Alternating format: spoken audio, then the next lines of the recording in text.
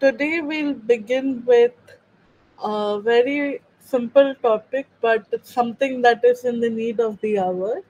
We are all very used to the whole idea of stress. It is not something new, it is not something that has not been spoken about before. Why we this thought about covering this topic is, if we open the newspapers today, if we look at the news channels today, starting from the kind of wars that are impacting our mental health, reading about it on a daily basis, to a lot of students and their family members, especially struggling in the climate where exam papers are getting leaked and children are not able to cope with the results that they are receiving, so their expectations are not matching with the results that they have been looking forward to. More importantly, there is a whole shift in a sudden surge of you know changes in our daily climate, right? Like there has been temperature changes, there have been a lot of changes in the way we have changed over the time from past 2 3 years. Ever since lockdown has ended, we're still transitioning back to office routine, and more importantly, we are also, uh, you know, coming across different news on a very daily basis, which really upset us. Though we are not directly associated, somehow it really impacts on us. So, with keeping these ideas in mind, we thought of covering stress and ways in which we can cope. Today, from this workshop, you can expect a lot of coping strategies. Some of you may have come across before, and for some of you, it might be very new. We will learn coping strategies together, while we may also understand how stress is more than just a simple response to, emotions or events that trigger us.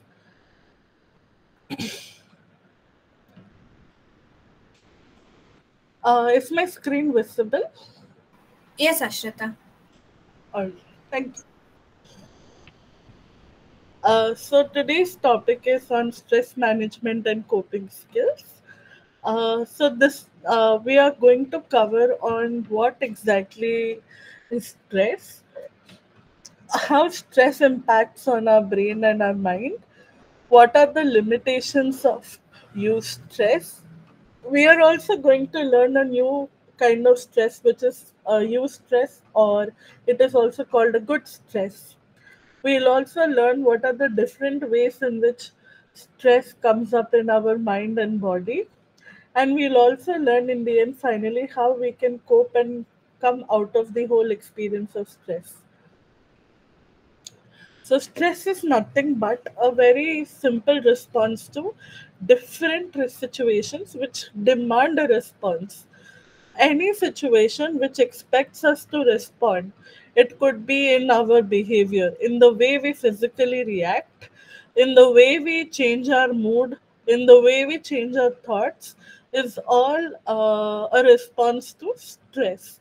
So, stress is nothing but an experience which will change your physical reaction, which will change your thoughts and opinions, or it might change your feelings and mood.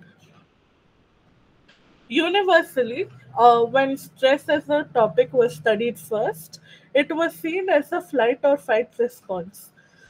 Stress is nothing but a signal to the brain or to our mind where it tells us to either act on the situation or to run away from the situation. If we make a decision or if we choose to act on it, it is called fight. If we are trying to avoid it or run away from the situation, it is called flight. It is a very ancient take on how we can perceive stress.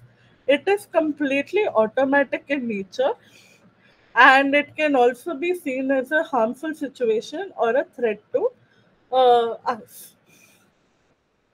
Uh, One example of stress way back in a primitive time was when our forefathers used to be gatherers and hunters. Life was very stimuli response based for them. For them, it was all about picking up, they were on survival mode. where they were looking after their basic necessities. That is, where are they going to sleep, what food they're going to eat, and how are they going to take care of themselves. Their life was revolving around very basic and primitive needs.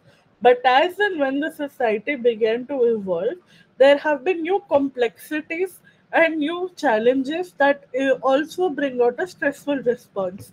Today, simple things like making a decision on should I complete my work first or should I make dinner, or should I start doing my office work right away, or should I finish my house chores and then sit for my office work. Should I take care of my responsibilities of washing clothes, or should I watch movie on Netflix?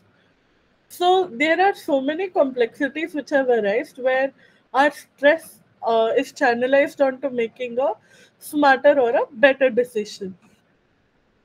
So how does stress work exactly? There is an entire physical process to stress before it affects our mental or emotional state. It all first begins with our sensory receptors. We are all, most of us have five sensory receptors. Can someone tell me what are they? Very simple. That is our vision, the way we smell, the way we taste food, touch, and the way we hear. So, our sensory organs are our sensory receptors. They collect the information from the environment. They directly signal through our nervous system, through our nerves in the channel in our body, and they send a signal to the brain.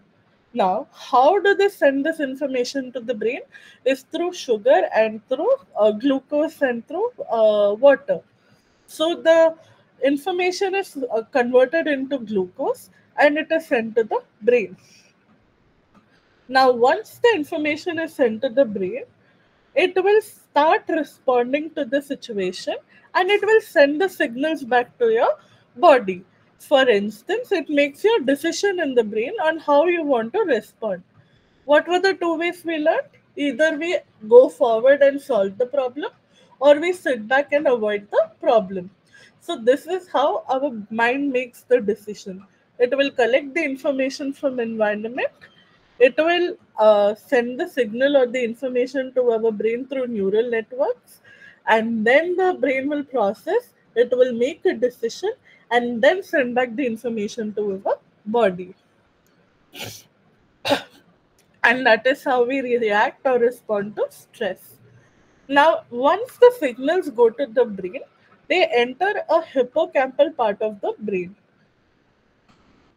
This entire region is called hippocampal area, where we respond to physical stress.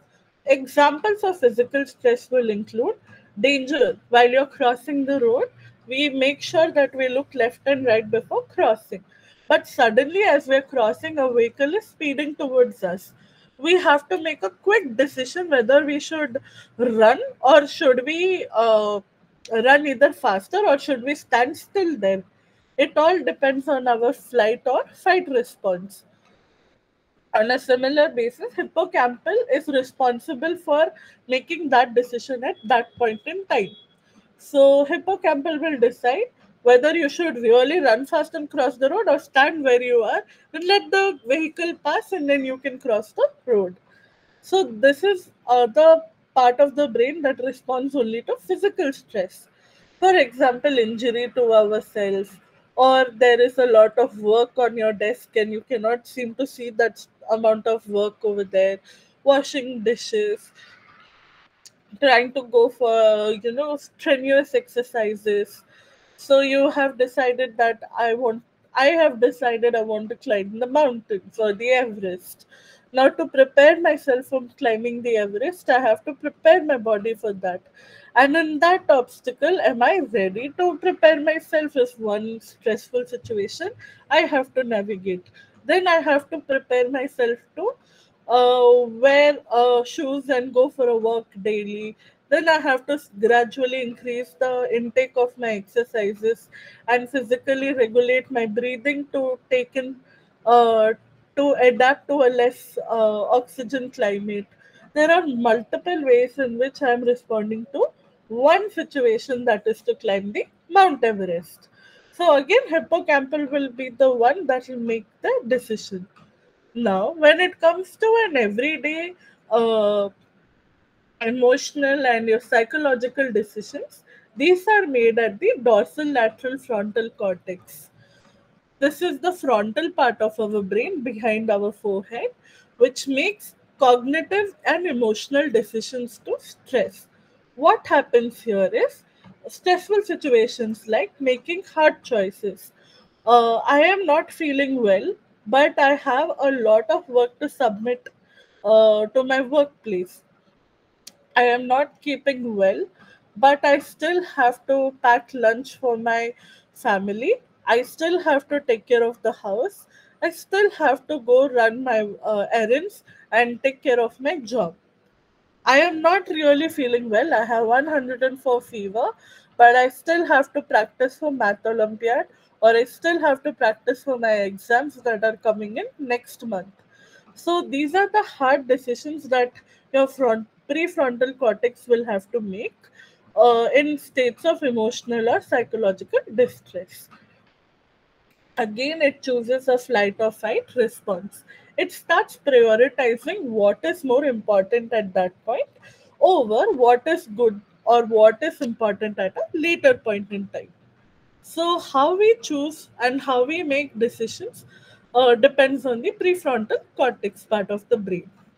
So, it also is very important for regulating our emotions.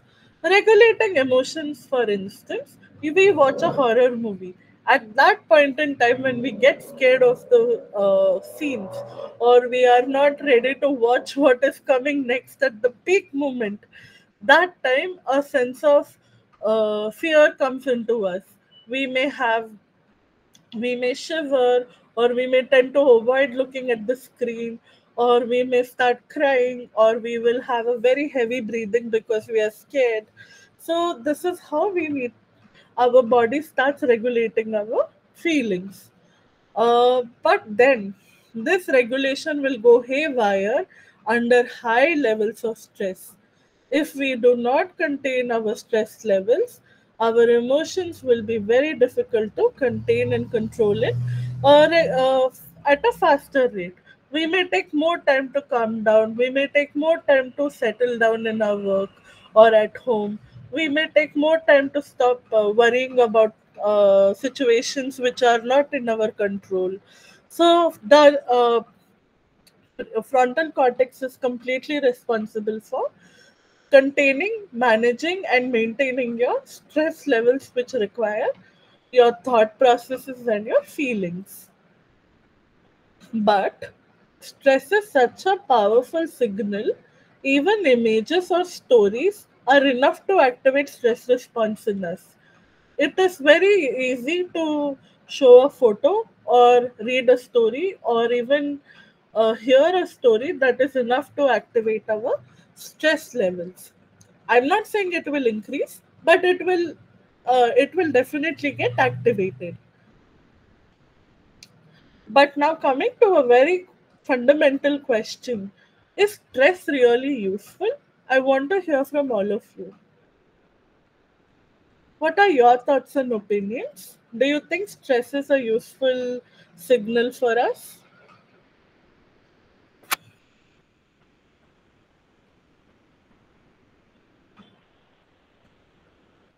No. Oh, Miss Yamuna, would you like to share why it is not an important feeling?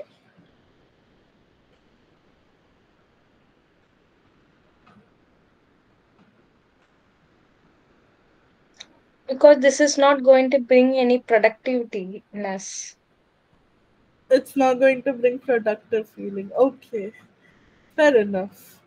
Use stress is good according to Divya. Divya, would you like to share what is your opinion or your thoughts on use stress? Limited amount of stress is good because it increases your productivity and then you want to achieve a goal. So in that case, like limited amount of stress which enhances performance is good according to me. Thank you, Divya. Okay, so Divya has shared a very nice take on use stress. She has found a loophole that, to a point, stress is very useful. We'll come to the use stress part, Divya.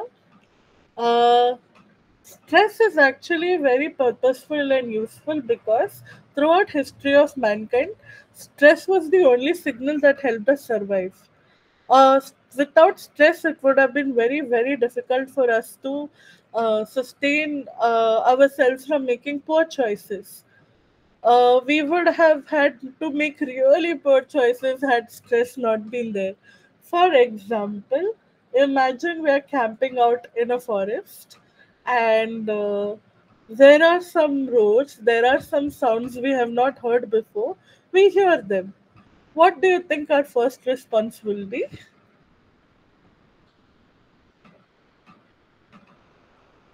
We are in a forest and it is at night time.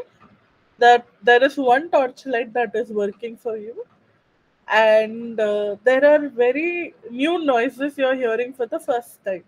You've not heard these noises before, and you can definitely hear a roaring sound. So It what will be a feeling of horror it will be that a feeling of something out there is, like something is out there that can hurt us. correct. Or Thank we you. can even get killed. There is a feeling or a thought that we might get killed. Correct. So, in that situation, what is the option we have? We can either run away from the situation where we can pack up our things and leave, or we may even make up a better thought on trying to find out where the sound is coming from, right? There are so many thought processes that go on in our mind. Should I stay? Should I leave? We start taking decisions based on pros and cons. So this is where stress helps us. It helps us to think straight on how I can or how we can overcome a situation, especially unpleasant or unfavorable situations. So, stress throughout has been seen, as Divya rightly said, in a state of eustress and distress. Now, a state where there is no need for us to have energy levels at a high level, where we are in a state of complete relaxation, is called being calm. Calm is not a psychological term, but it's more of an English adjective where it is a stable mindset, a stable state of emotions, a stable state of your feelings and thoughts, where there is no excitation, there is no high levels of energy, there is no effort being put over there. Everything is regulated, stabilized, and it is at a controllable environment. Now, as the kind of work increases, as your decision making increases, as the kind of demands from the environment increase, our stress levels also increase. And with that comes optimal performance or optimal stress or eustress.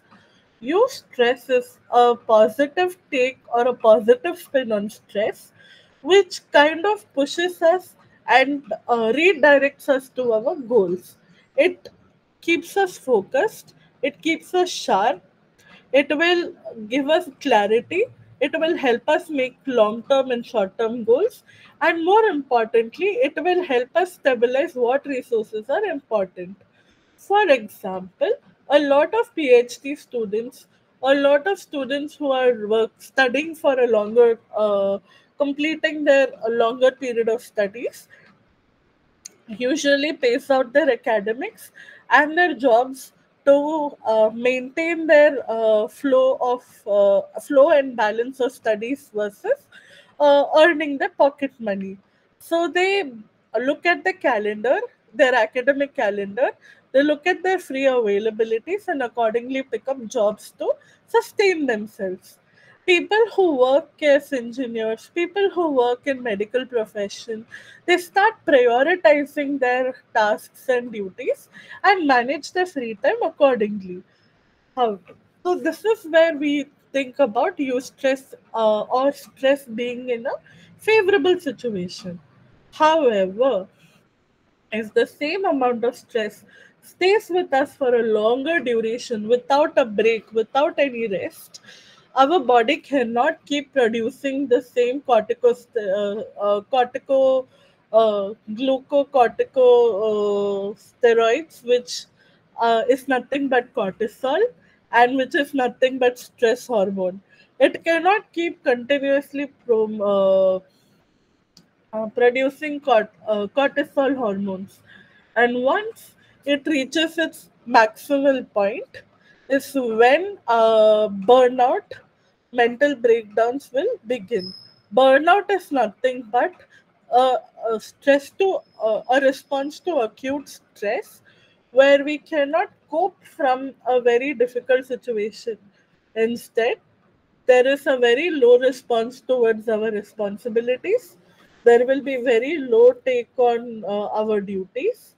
There will be high levels of irritation, mood disturbances, cognitive fatigue. Cognitive fatigue means forgetting things, not being able to recall information, and then it also leads to exhaustion, and it overall impacts our physical health.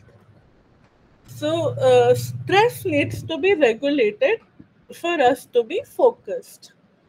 But then, over the time in history, there has never been a scientific distinguishing factor between eustress and distress. Eustress is what we consider as an English adjective, and if there is a eustress, it would also mean that there is a bad stress, that we call it as distress.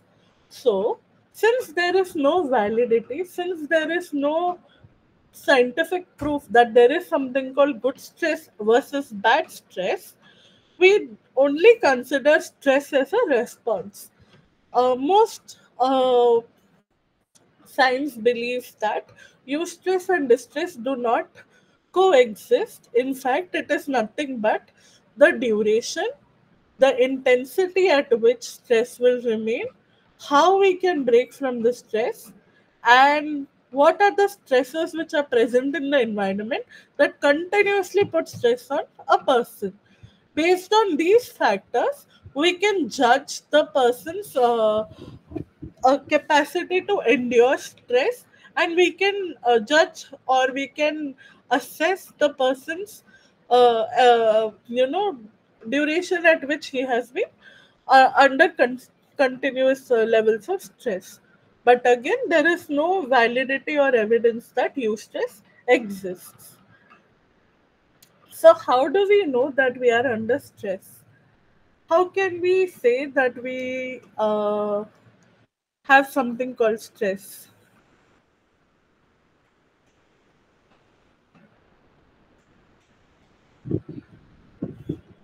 What are the common signs, if anyone would like to share?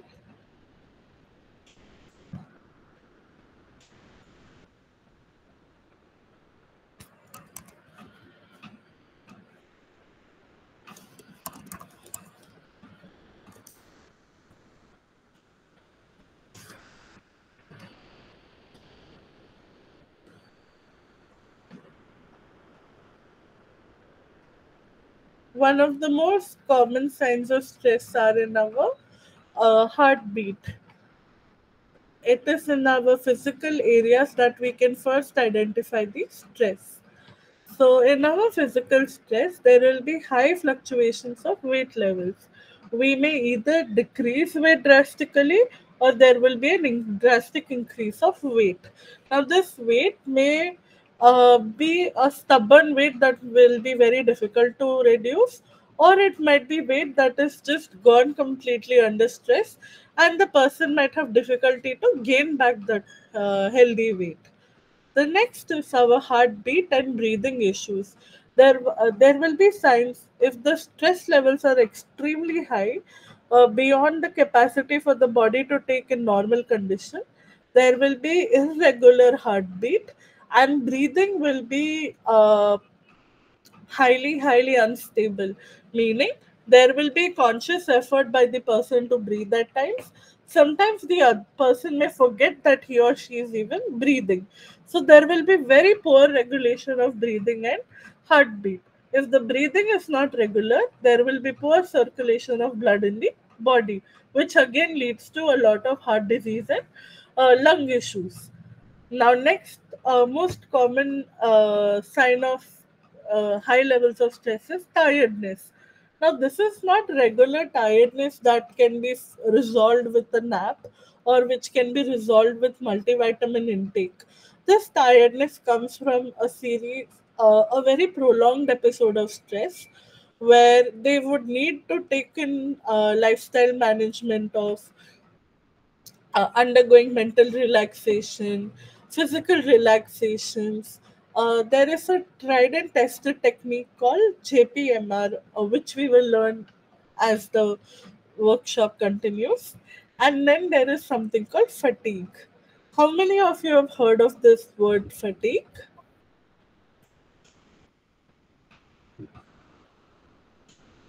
Yes, Nishi?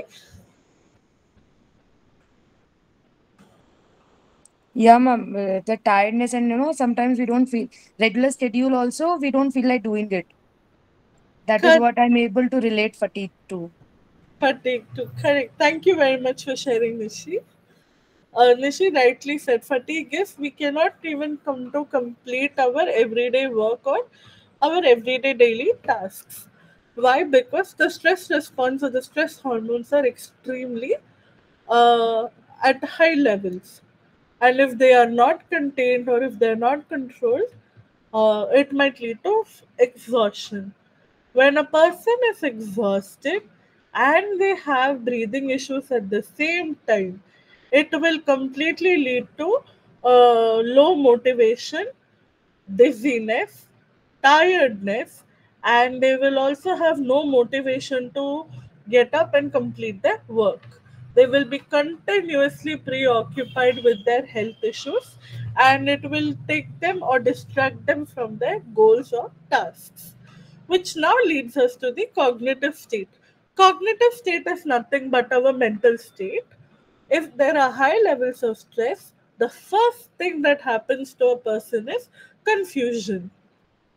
Confusion in the sense there will be highly disorganized people. They cannot differentiate between what is important versus what is something that they can keep for a later time.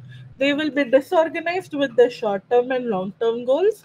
There will be disorganization in their everyday life where there is clutter kept everywhere, or they may not be able to do their daily routine or tasks, like setting the room or keeping the things neat and clean around. There will be They will make plans in their mind that I have to finish setting my house, I have to complete my to do list of work, I have to cook food, I have to go for a walk. But it only stays in their mind. It never happens in person because they are highly confused and disorganized. They keep shifting their attention to different things. Now, when there is a sudden shift in the attention, priority also keeps changing, and they lose the sight of what is important and what is not very important. Now, once we lose or have attention challenges, we will automatically have memory issues as well. Memory challenges can or cannot come with disorganization. Memory, if there is complete uh, issue or a challenge with memory where you're not able to recall something on an immediate basis or something that was very significant for a person, it is called dissociative fugue, or it is called as dissociation. What happens in this is, though the person is physically present in the environment, their mind will not be mentally engaged. They may not even be able to recall what has happened an hour or two ago. They forget deadlines, they forget meetings, they forget that they had set up appointments. They will not be able to keep a track of things. They may be heavily reliant on notes, reminders, calendars, and alarm clocks. They continuously live in a state of autopilot mode. So once there is a challenge or a issue in memory, it is very difficult for a person to have a meaningful life because memory helps us stay on top of things effectively. And once that is not there, we tend to forget things. And when we forget that there are important tasks to be done, we kind of lose our stance with our work. So the next one is difficulty with acquiring new skills. If the stress continuously pertains in a person's mind or in the physical areas, it will be a state of burnout, or it will be a state of apathy. Apathy or apathy means that there is no interest, that there is no excitement, or there is no motivation or willpower to learn a new skill. So, even if the person is continuously repeating the same activity daily, there will be no meaningful learning or engagement towards the skill. For example, learning the new language. Even if the person is writing the same letters, same numbers in a new language every day, there is no guarantee that they will be able to retain that information or actually learn that information out of joy or interest. They may not be able to recall what they have studied either. Why? Because they are not mentally engaging in the new skill set to learn, to be learned, which then again leads to mental fog. Mental fog is a state where there is a dire confusion. Confusion is very different from mental fog. Uh, a simple confusion would be that things are not organized in the mind, so there is always a wonderment of what I had to do versus what I should not be doing. Mental fog, on the other hand, will be, did I have to do that? Was it my responsibility to do this? It is like they have forgotten about the task as well as how to do the task. Sometimes they'll forget for how long the task is supposed to be done. So mental fog is a more serious state of simple confusion and disorganization. And if the stress continues for years together and does not seem to go away, it leads to psychiatric disorders like dissociation. How many of you have heard this term PTSD? Have you, any one of you heard this term post traumatic stress disorder?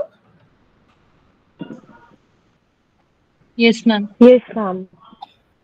Post traumatic stress disorder is a psychiatric disorder where the person is under high levels of stress. The events are so significant, the events are so traumatizing to the person that even after years of the event that has happened, they cannot seem to forget. Consciously, they have forgotten, but somewhere in their memory or somewhere in their mind, the events are stored. So, for example, people who come out of war, people who go for war, like officers or people from defense, when they come back to their home, they find it very difficult to adjust to the new environment because they're not used to a routine that is involving a civilian. Our routine is to wake up, look after ourselves, look after our family, go for work, come back, have a nice evening with our family, and call it the day. But it is a very different lifestyle for them where they're consistently thinking about work and they're consistently engaged in the battleground, or they're thinking always about what to do next, what to plan next.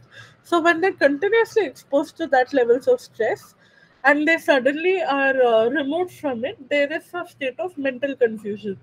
And what happens then is they become very confused and they may appear to be well adjusted. They may appear to be quite happy, but a small trigger, like say a color or a sound or a voice, may trigger the person again.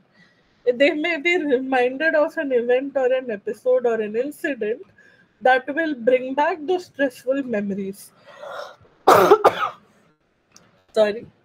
And that again leads to a stressful response to the situation that has happened even years ago. Yes, Nishi. Ma'am, this is just a question out of curiosity that too much stress over a long period of time, can it lead to disorders like dementia and Alzheimer's also? It's actually a very good question, Nishi. Though today a lot of researchers are saying that there can be signs of dementia, especially. Alzheimer's is mostly to do with cognitive disorientation. So, if our mind is very free, if we don't cognitively or mentally keep engaging ourselves, is when Alzheimer's is most likely to happen. But dementia is again something on a subject that today we are researching heavily on, if stress is directly linked to dementia or not. There is no clear answer to that today as well, Nishi. Okay, thank you so much, ma'am. But it's a really good question to wonder. And then with PTSD, there is another form of dissociation called dissociative fugue. Dissociative fugue I've already explained. Initially, it was only with people with who forgot about their time and place and would take up a new personality or take up an entire persona, leave their home, leave their hometown, take up a new identity elsewhere. But today, dissociative fugue signs are also seen in everyday people who are not able to cope with the challenges, who are not able to cope with situations that are presented in front of them. Then comes the emotional aspect. The first and the most impulsive common response to stress will be being cranky, complaining, not being very proactive about the situation, finding it very difficult to adapt or to accommodate themselves to complete the task, which again over time leads to high reactive energies, where a small trigger, for example, a person works 15 hours, 16 hours a day in the office, and they realize that this is not working for them, and with a lot of difficulty they come out of their jobs, and they're still coping from the kind of stress they have undergone, and they see a folder outside in a restaurant one day. That folder may be enough to evoke a reaction out of them. Reaction may not always be expressive. It may not always be, very, very evident. It could be a facial expression also. It could also be in, again, I'm seeing a folder, or again, I have to see this same thing what I saw in our office.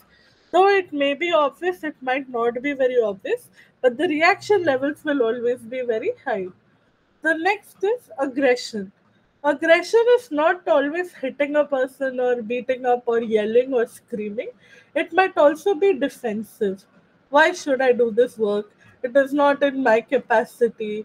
I don't think I want to do it. I'm not in a mood to do this. Why should I always do this? Who are you to tell me to do this work? Why should I listen to you? So this is the defensive, aggressive reaction. Sometimes it can also be more confrontational. Who are you to tell me that I should do my work? Oh, if I don't do, what will you do about it? What is wrong with you? These are a lot more confrontational and more response evoking aggressive responses. So, when our stress levels are not in check, and when a person is highly irritable, aggressive responses become very common. And the next one is tired. Emotionally tired is a very pop culture reference, where we mean to say that the person is very emotionally tired to respond or react to situation. It might sound in sentences like, let it be, whatever will happen, why should I always respond to this? Is it important for me to react now? I can take care of it later also, no? A lot of escape avoidance sentences will be heard when a person is emotionally tired or just not able to respond to the situation. It is on the other spectrum of the aggressive reaction. Are there any questions, any doubts so far?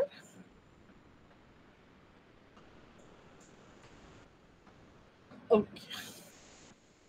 So we come to the last and the most important bit, which is the coping techniques. Why we focus on coping techniques is because stress is a very good signal for us to start working on things, for us to stay motivated, and for us to stay on top of things. But over a period of time, if the stress levels are not regulated by self, if we don't practice or if we don't take care of ourselves on a daily basis, that little by little, little by little, little by little, the stress levels keep on increasing and they do not come down. So there is a very interesting show on YouTube that explains stress really well. It is called I forgot the show's name. There are three people in it. It's based out of office where there is a fire in the office one day, but this person is very busy saving, uh, his work on the computer and does not focus on the fact that his life is in danger. He's very, very worried about fixing a small thing as compared to saving himself from the fire. And instead of calling the fire department, he sends out an email. So, what do you think of this situation? That there is a fire in your own office, you're in a room with the fire, and instead of calling the fire station, you send out an email to them that there is a fire. What do you make of the situation? Ma'am, the person is too stressed to, care about other things. And the challenge which he's facing, probably in the job, has overburdened him so much that he doesn't really care. Means this is what I will be thinking at that time, that let it, what, even if the office burns down, doesn't matter. I should get this fixed ASAP. Right, Nishi, wonderful. So this person is done and dusted with the kind of stress he's used to it, is what you're saying, right? Yeah, ma'am. Wonderful, Nishi. There's another way to look at it, which is yes, sorry. Hello. A procurement price. Okay, there is another perspective for this, which is dissociation. This person is so dissociated to the gravity of the situation that he's not able to make a balanced decision on how to go about solving the crisis. He's not only putting himself in danger, he's putting the entire staff in danger by not responding actively to the stress. So the dissociation is so powerful, in my opinion, I had felt, where this person could have possible need to visit, a therapy or any sort of counseling. That's how I felt when I saw the show. By the way, I recalled it is called the IT Crowd. It is freely available on YouTube, and I think it is called The Fire. The episode is called The Fire, something. I will share the link at the end of the session. So this is why coping techniques are very important. If we do not take care of ourselves on a daily basis, it's not difficult to take care of ourselves, right? It's small things like taking time for a walk or spending time with our family or calling and checking on our friends or just spending time by ourselves. So a lot of things help us recover from stress on a daily basis. However, let us not undermine the actual coping techniques. The first one, which we actively try to do ourselves, is something called cognitive restructuring. Cognitive restructuring is a very powerful tool where we start assessing our thoughts and feelings, and find out what is working in our favor versus what is faulty and what is causing us to increase the stress levels in us. For example, there has to you had to wake up in the morning and make breakfast for your entire family. Now, this was your task of making breakfast, but somehow you woke up at half an hour later than what you decided. Instead of waking up at 6 o'clock, you woke up at 6:30. Now, though you have woken up at 6:30, you start blaming yourself that you had promised everyone you would make breakfast, but you still woke up late. So there is something wrong with you. And then you start questioning yourself, what did I do wrong? What is wrong with me? Was sleep so important? Why did my alarm not ring? Right? Then you will also start wondering, now do I have to cook? I planned so much. Now, though I planned so much, now everything is waste. Why? Because I woke up half an hour late. Everyone will be hungry and everyone will blame me for not making, and that I have not given food on time. So let me give the responsibility to someone who is already an expert with cooking, and I will do the work tomorrow. Are there any faulty thinkings or faulty thoughts over here?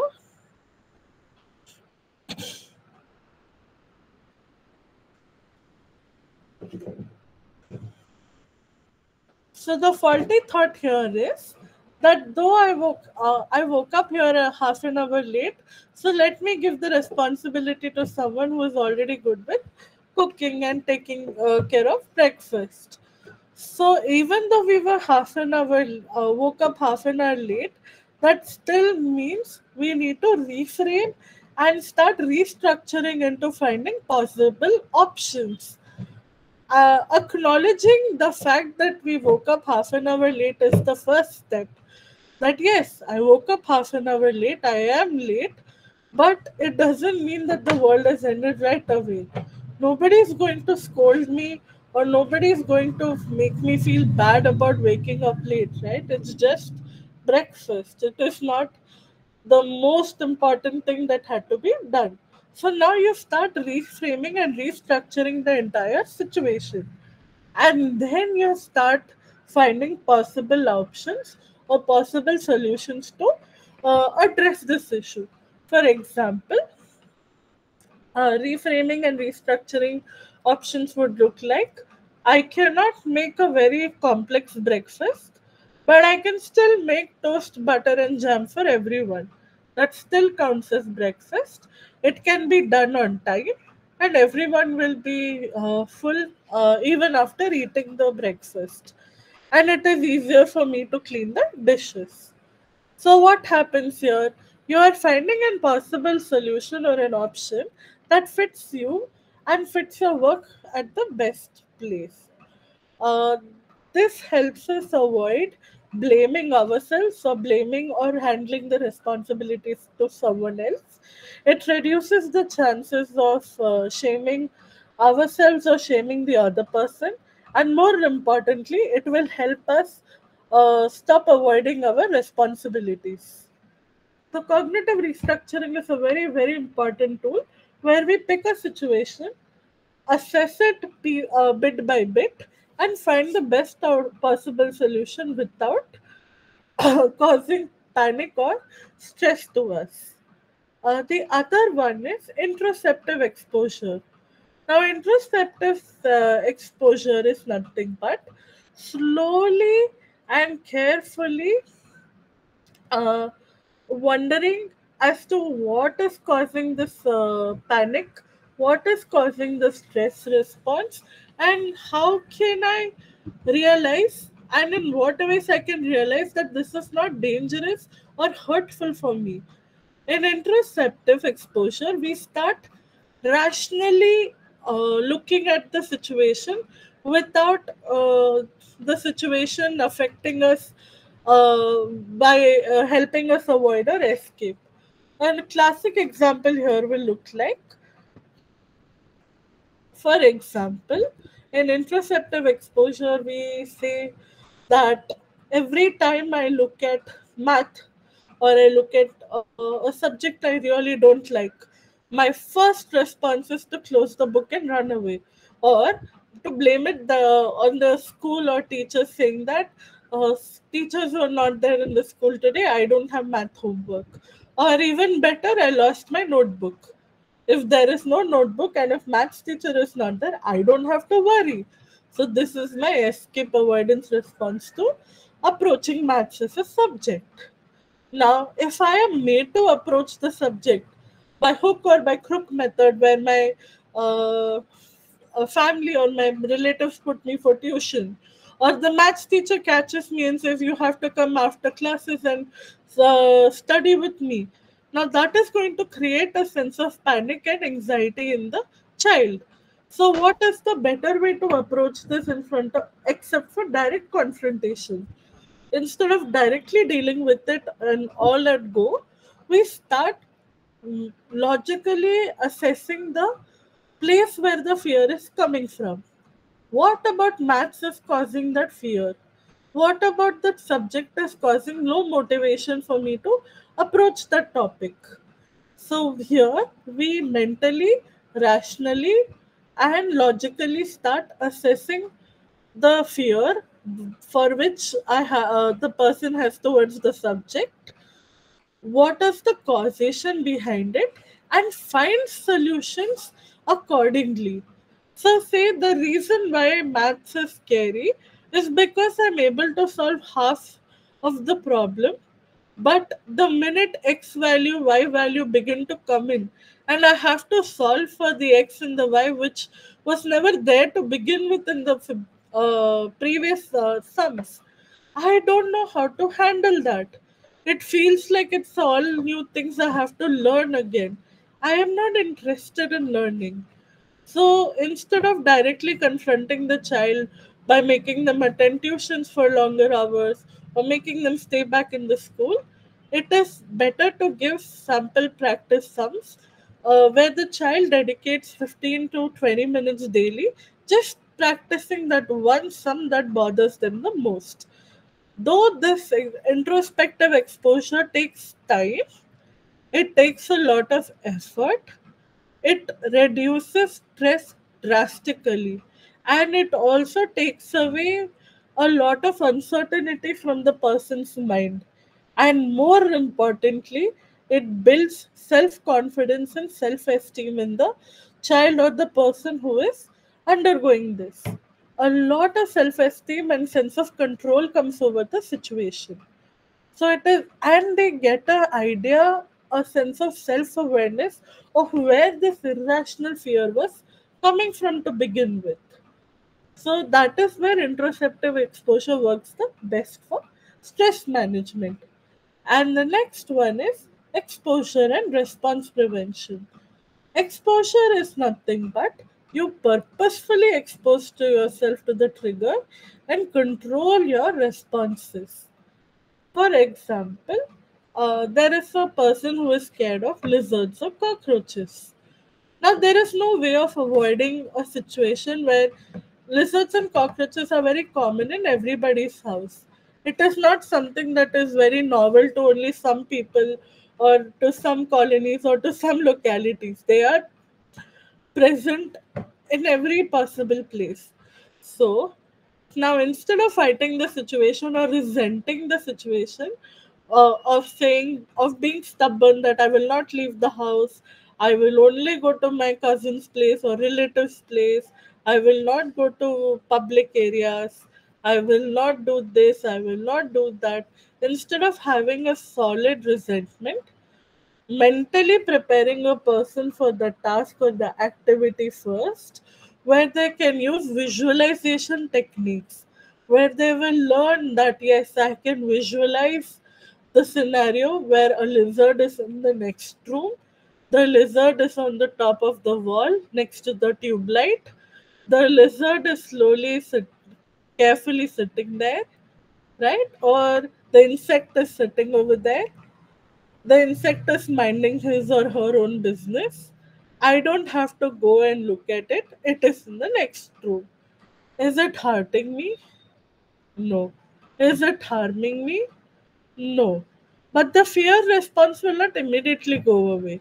But when we continuously change the thought by asking ourselves, is it hurting me? Is it harming me? And keep pushing the logical aspect of the fear with the towards the fear, what happens is the fear levels will automatically reduce. And once the visualization reduces certain amount of fear, we can start physically facing the challenge, where we will first go to the room where the lizard is present by not directly entering the room but at least standing next to the door.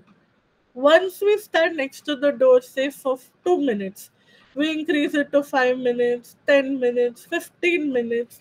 And once the person is confidently approaching the door, the next step will be stepping inside the room where the insect is present. Now, once we enter the room where the insect is present, there is again a chance the person will run away, but they are okay and comfortable with standing next to the door. So we reinforce it positively by saying, I'm proud of you for standing next to the door. Now, our next task is to enter the room. So, gradually, slowly, deliberately, we expose to the stressor to gain a response that is lesser in stress, and we can adapt and exercise our willpower and self control very easily. So that is the whole purpose of exposure and response prevention. Now, the last bit is these are some things on a very daily basis we can do to reduce our daily stressors. Daily stressors are the signals that are sent to us with traffic noise, getting stuck in traffic, people shouting nearby, screaming noises or loud disturbing noises, foul smell. Sometimes there is too much of pressure at work, people are not understanding your perspectives, you feel like your day has not been done, you feel exhausted mentally, physically, emotionally, there was a or an argument with someone. These are events or stresses that don't occur in an eventful way. These are an everyday situation that is something that we are very used to or that happens on a routine basis. So, to overcome daily stressors, it is very important that we practice journaling, grounding, and venting. Journaling is a written expression. Grounding is physically releasing the stress by connecting with the nature or by connecting to your local environment. And venting is an emotional expression of how you're feeling, what are you feeling, and what are the ways in which you can overcome these feelings. So you can completely vent by either physically releasing the stress, by writing it down on a paper or on your dedicated notebook, or you can share your thoughts or feelings with someone like a friend or a therapist or your family relative or your best friend, where you're just releasing it verbally by either ranting or by expressing and sharing your distress. Now, the next thing which is more important is separating from the stressors. Now, this is where setting boundaries come in a very big, efficient highlight. What we mean by separating from the stressors is to keep a distance from a situation that will bring us stress. We cannot avoid stressors at work. Work will come in. People will call you for meetings, or you will be given things that are beyond your control. People are going to scream. People are going to yell, or they may throw their problems at us.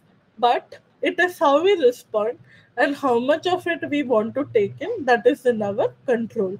So, learning how much control we have over the situation and drawing a line between us and the stressor is something that helps us keep ourselves in check. And the next most important, overrated, or really under practiced activity is to reduce screen time. There is no reason for us to sit and doom scroll over internet like on Instagram or YouTube short reels or even on Tumblr or Reddit. There is no reason for us to sit for longer hours or more than an hour's time instead of spending time with our family. Unless any one of you is a digital creator where you that is your line of work, there has to be no reason except for simple recreation. Screens are meant for recreation. They're not meant for us to escape or avoid our work or escape avoid even people. And getting a regular hobby is one of the best ways to separate yourself from the stressors. It is also one of the best ways to reduce screen time, and it will help you bring a meaning and purpose in your life. A lot of people have hobbies, collecting coins, collecting stamps. People have a hobby of nowadays collecting rare stamps. People have habits of collecting passport stamps on their passports by choosing places to travel. People opt for puzzle collections at home. People have mandala collections where they draw mandala and hoard books and supplies of mandalas with them. So, a hobby is a great way to redirect your attention to something that brings joy from inside, that brings joy from your heart and your feelings. Play and hobbies are not limited for children alone, they are especially important for adults. And exercises, again, exercises shouldn't be complicated. It should not be where you're putting stress on yourself. Exercises can be as simple as meditation, or it could be simply going for a small walk. It could be simply, rotating our muscles or our joints for releasing any stress. So that way, exercises are a great way to re-energize ourselves. One thing I would also like to add at the end is the power of boredom. I would like to ask all of you here, how many of you meaningfully sit with your own thoughts? How many of you like to sit with your thoughts and feelings where you continuously look at your day, where you think about what has happened throughout, what can I do next? How many of you sit and dream? Dream or have imagination in your mind? Okay, there are three, four people who have raised their hands. Boredom or sitting, thank you. I guess there are five of you who do that. It's very wonderful to know. Actually, having being bored or having nothing to do is one of the great ways and the most efficient ways to reset our minds. Many people are scared to be bored or they are not comfortable being bored because they don't know what to expect from it. We don't understand how important or how impactful all of this is.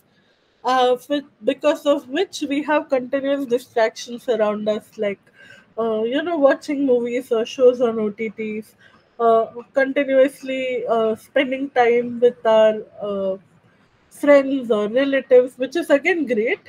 But then it goes beyond the time where you have to draw a line, but you're not able to do that. Why? Because again you'll have to spend time with self. And that again leads to a cycle of escape and avoidance. Which is why it is very important to sit with our own thoughts, our feelings, our energies to really understand what we think, where our thoughts come from, what pushes us, what doesn't work for us, how we can choose to react better to situations that are around us, right? So, this way, boredom is one of the most precious and the most uh, core practices I think we should be following on a daily or a regular basis. Just 15 minutes of boredom, I think, will help us realign our thoughts. So these are the articles I have chosen. At the end of the series, if anyone requires these, I'd share these articles with all of you. And thank you for giving us your time.